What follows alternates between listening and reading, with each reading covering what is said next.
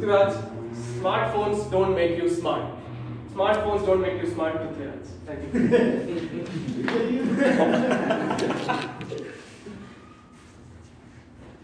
3,560.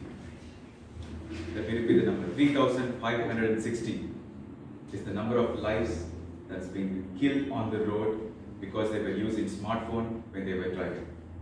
In 2017, this number was 1,400, and today the number has doubled. Why? Because they were using smartphone when they were driving. Let me share an incident that happened in New Delhi. There was an old man of 40 years old. He was driving the car. He was going in 40 km per hour, and he was checking his phone while he was driving.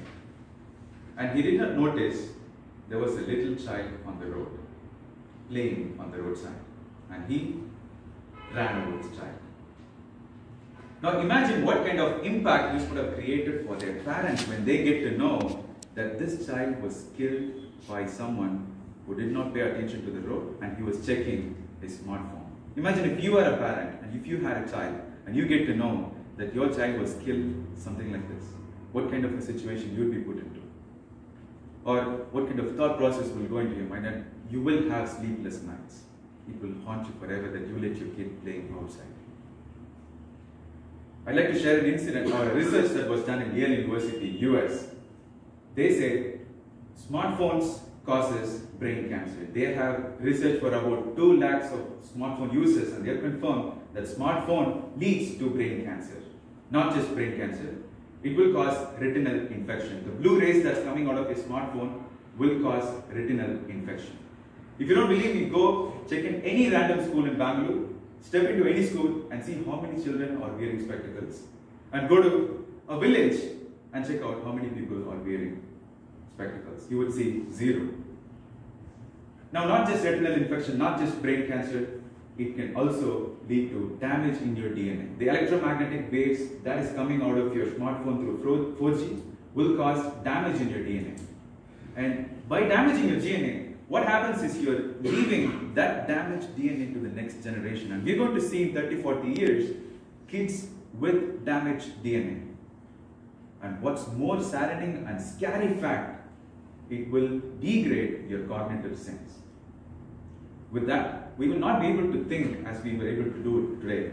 The human being has evolved from hunter-gatherer in the forest millions of years ago. He moved to Homo sapiens and he was able to develop civilization or democracy. He was able to do all this because he was able to think effectively and cooperate effectively. And this will not happen in the future. Why? Because smartphones degrade our cognitive sense. If you see, technology has always been a supportive system for human beings, from the cycles that we made through the trees in the past till electricity, until this little monster called smartphones. And this will degrade our entire society. Now let me ask you, how many of you here do not have a smartphone? No one. If somebody was there, we'll ask, are you from the past? Now let me ask you one more question.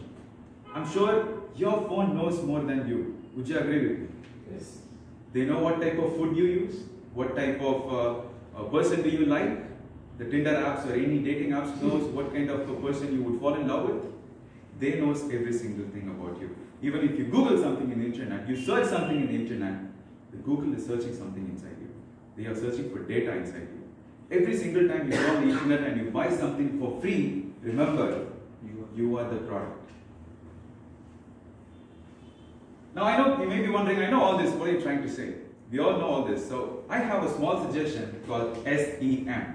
SEM. I would like you to try SEM. I'm not asking you to throw your smartphone right away. That's not going to happen. That's not even practical. I'd like you to try SEM. S-E-M. S stands for sleeping. How many of you put your smartphone in your bedroom? Raise your hand. Most of us would do it. Your brain actually requires 40 to 60 minutes before it rests, before it goes to sleep, or the REM cycle which happens. But if you keep your smartphone right next to your bedroom or where you sleep, your brain automatically connects through a wireless connection already, and the moment you wake up, your hand reaches out to your smartphone without you doing consciously. It will happen unconsciously. So the first suggestion is to keep your smartphone at least 10 feet away when you sleep. Next suggestion is E, when you eat. I stay in a PG where I see people eating together. They eat in this hand and they check the feed in this hand. They check for notification every single moment. What happens is you don't secrete the most valuable enzyme, saliva. If you don't focus on your food, forget about saliva. You're not thankful for the food that is in front of you, the person who's cooked the food for you, or the person who went into the field, spent 4 or 5 months in the field and protected the crops like his own baby, and he gave his crops for you to eat, and you're not thankful for that. So second suggestion is to not use your phone when you are eating. Third is meeting. When you meet someone, I've seen most of the meeting, we see someone and say, hi, how are you? And the moment you get a notification, you take your smartphone and right in front of their face and you check for the notification.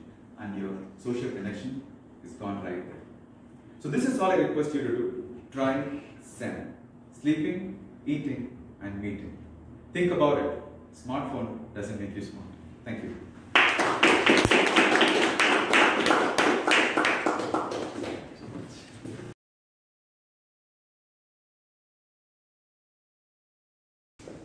Once again, good morning to all the Toastmasters and Toastmaster Prithviraj in particular. Where is he? Yes, very much. Toastmasters, I believe that what you do off the stage is much more important than what you do on the stage. Am I right in saying this? Yes. If I turn up one random Sunday and try to be confident on the stage, I may fake it. I may not be able to do it. But if I practice thrice a week, prepare and present thrice a week, and then come to the stage, and then attempt to be a confident person, I may still be not so successful at the attempt, but I'll definitely be confident. Am I right in saying this? Yes. That is what is helping Toastmaster Prithviraj. He's a successful YouTuber. He prepares and presents 3 times a week, and that is ensuring his better impact on the stage. Very heartening to see that. There is definitely clear growth in what he was previously and in what he is today. So good job on that. Coming to today's attempt, 3 A's which I would like to highlight. First one is attention grabbing skills. The very beginning, Toastmaster Prithviraj had this very startling statement. He said 3,516 deaths.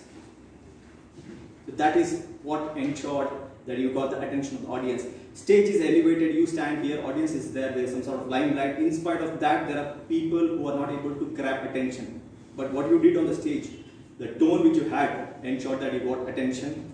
The body language was very purposeful. Only when it mattered, you brought about body language, hand movements on the stage.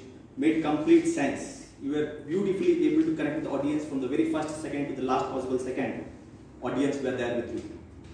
The second A which I would like to highlight is as simple as being attractive. You are best dressed for the event. So that is something which added value to the presence on the stage. Third A, which is very important, especially the project required that particular thing, is authority. The authority you established on the stage by bringing about a very good tone, supported by a very good voice. So only when you establish authority on the stage, audience will be able to better receive the message which you are trying to convey. So that was beautifully done, and the project objectives required you to persuade audience. You persuaded audience by this fear-based approach. If you don't dump your phone, I think you will get this damaged DNA, that anecdote which you had, the 3-year-old being run over, all those things worked really well. I was persuaded to follow that SEM. And if I have to suggest things that can be improved down the line to ensure that you create better impact on the stage, first one is the tone which you had was in a way disturbed when there were a couple of moments in the audience. And you let the audience go with the flow by reducing the tone. It has to be strong so that you get the attention back of the audience. That was only for about 5 seconds, but for that I didn't find anything. I really had to nitpick things that can be improvised upon. Very good attempt with Toastmaster Prithviraj. Thank you, Toastmaster Siddesh. So for Toastmaster, I think one big round of applause for Toastmaster Prithviraj and Siddesh. For Toastmaster Prithviraj, I have one very small piece of feedback. I think you said 313516 was the number. I'm not sure where that number had come from. or the source of that number. I think in most of the numbers, wherever you're sharing stats with us, I think we want to give out a reference as to where that number has come from, so that it's substantiated. So that was the only piece of feedback. I think otherwise, overall, I'm very good, glad with your speech, very informative speech. And we'll have some learning that we'll take back from this particular speech. But Toastmaster Siddesh, I think I'm sure everybody knows, he always gives very comprehensive feedback. So there is nothing that I can add. I think there's only one word I would say correct is there is a difference in terms of improving and improvising. Improvising is trying to adapt, improve is move to the next level. So wherever you are, you just want to make a little adjustment, it is improvisation. And improve is take it to the next level. I think that's what all of you have been doing. You have been taking your speeches to the next level. Okay, that